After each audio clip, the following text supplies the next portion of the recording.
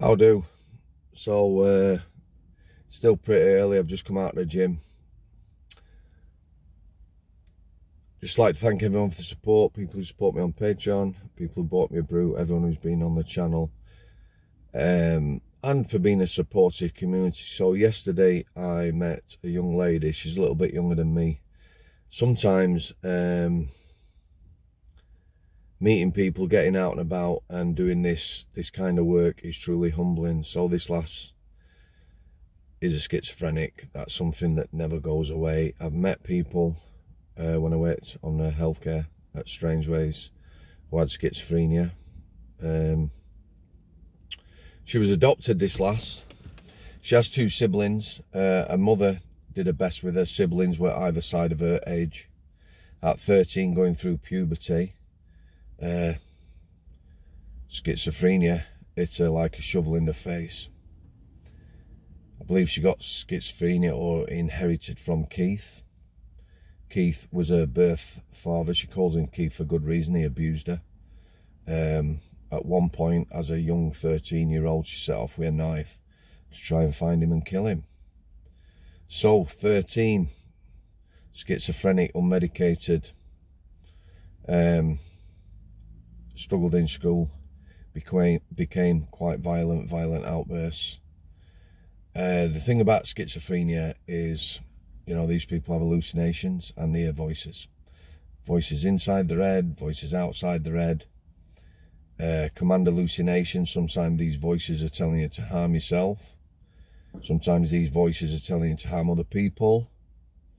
And sometimes you get both, which is what she got. She went through the school system, various schools for assessment. She was problematic. She kept getting off, running off. She was found all over the country. She would just hop trains. You know, she was found in Scotland by police, arrested, basically everywhere. You know, a very unsettled child. By the time she was 15, she hit Borstal. She was brutalised, not sexually, but beaten, fighting even at that young age, incredible strength, very violent, seen as very dangerous and would have been a very dangerous individual.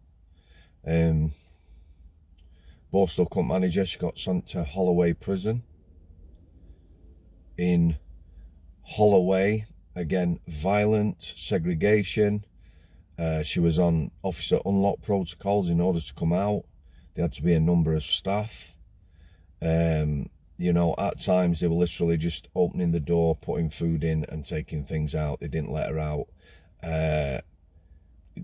Her story's not a brag. It's not about, look at me, look how violent I were or anything like that. But she battered staff. She got battered herself, but like she said, she battered a lot of staff. Super dangerous. Anyway, at some point, you know, the staff were saying to doctors, this isn't right, there's something wrong with her, she needs help. At some point, a doctor took her under his wing and medicated her. I think she was on Largactil 4 times a day, plus other drugs, and she come right down and she settled down. Yeah, staff saw a different side to her. Again, she's only very young at this point. Because she settled down, they sent her back to Borstal from prison. What happened when she gets back to Borstal? The doctor went, nah, I'm not giving you no meds. So she's unmedicated again and she's battering people. Getting battered daily. You know, dragged by her hair, kicked, punch. But like she said, she was giving as good as she got. Remembers a lot of these beatings, remembers things in depth. Eventually she would come under the Mental Health Act. She did quite a few prison sentences. She got done for carrying knives. She was an individual, you know, burglar. Like she said, she was doing commercial burglaries, not home burglaries and things like that. You know, not proud of it, but again, it's something she did to survive. Psych, again, a lot of time in seclusion. Seclusion is solitary confinement. She was in cells with no toilet. They would put bedpans in and water, and she would get finger food. I've dealt with people like this. I've done it. Finger food, no knife and fork, just stuff you can eat with your fingers. Like she said, she might get a bowl of soup. you know, that she'd have to drink out the bowl, or she was trying to eat food with a bit of paper plate. Again, beating after beating after beating, a lot of this time unmedicated and super violent. Again, we filmed about an hour and a half. I'm going to put it out as a Mental Health Mondays, part 1 and part 2. Her name's T. It's going to be pixelated out. One of the humbling things about this story is it's the first time she ever spoke out. She's told little bits to psychologists, but, you know, never gone into depth. It was quite emotional. Very caring human being, despite what she's been through. You know, you could tell she got a good heart. Psych wards, again, some of the stuff we talked about, we didn't talk about on camera, deeply disturbing. Like she says, she was known to be a handful even when she was medicated, so she was left alone. Yeah, she would fight men. In the psych wards, she was on a couple of mixed wards. Yeah, whoever deemed that this was right, I've no idea. Like she said, a lot of it's down to doctors. So you've got a mixed ward, you've got female patients, all ages, all being abused either as children or young women, you know, being abused at the hands of paedophiles and rapists. And guess what most of the males or men on the wards were? Yep, you've guessed it, paedophiles or serial rapists, some of the worst. And the women were abused by male patients on them wards. She witnessed some of that. She did intervene at times and try and protect people. And, you know, probably one of the worst parts of it was that some of these women were abused by staff, sexually raped. Yeah. That's not a diss on psych nurses. I'm sure a lot of psych nurses, you know, good ones, if they've been around long enough, will have seen some shocking abuse of patients by staff. My mate, 40 years in there, you know, he's banged heads with people who, you know, just like prison, you get people abused. That should never, ever, ever stop you remembering there's a lot of good people that do that job. But yeah, staff raping patients, mixed wards, they're some of her worst nightmares. She has nightmares every day. She's medicated now. She's badly disabled. She has a wheelchair outside. We took the wheelchair when I went and interviewed her so she could go in a public toilet. She tries her best in the house. She does have a carer.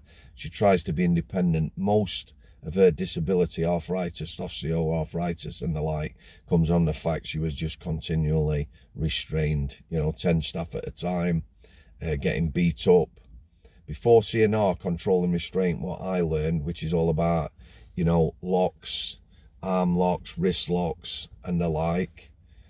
People just used to grab a limb trying to control people and they would twist it to apply pain, and sometimes limbs got broken. She's had broken bones in her legs, ankle, arms, wrists and face. She reports going from one prison to a psych ward on the floor of a van, 10 staff in full riot gear, all with her feet on her, on the floor, so she couldn't get up, and, you know, she was restrained like that. So lots of nightmares. But like I said, back to today, she's been free of the sort of psych type stuff only for a short period of time for her age, a couple of years younger than me. She is grateful to be in the community. She lost touch with her siblings for a long time because of the violence and everything else. She's now back in touch with them, which is amazing.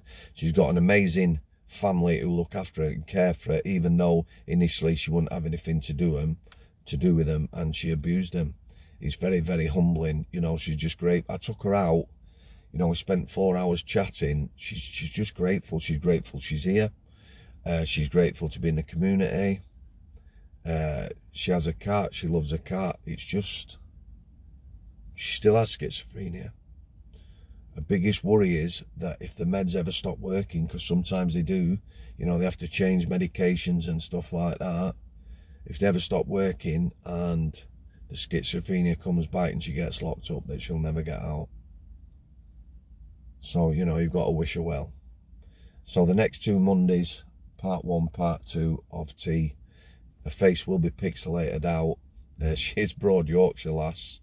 You know, at times it's difficult to hear what she's saying, but everyone who suffers with mental health, watch that. It brings things home. Complex PTSD, nightmares continuous. Yeah, an amazing lady. I'm going to leave it there. I'm off to work today. Longer content Friday. Going to be back with Ruth, and then a couple of interviews next weekend. Thanks for your continued support. Thanks for coming. I'll see you there.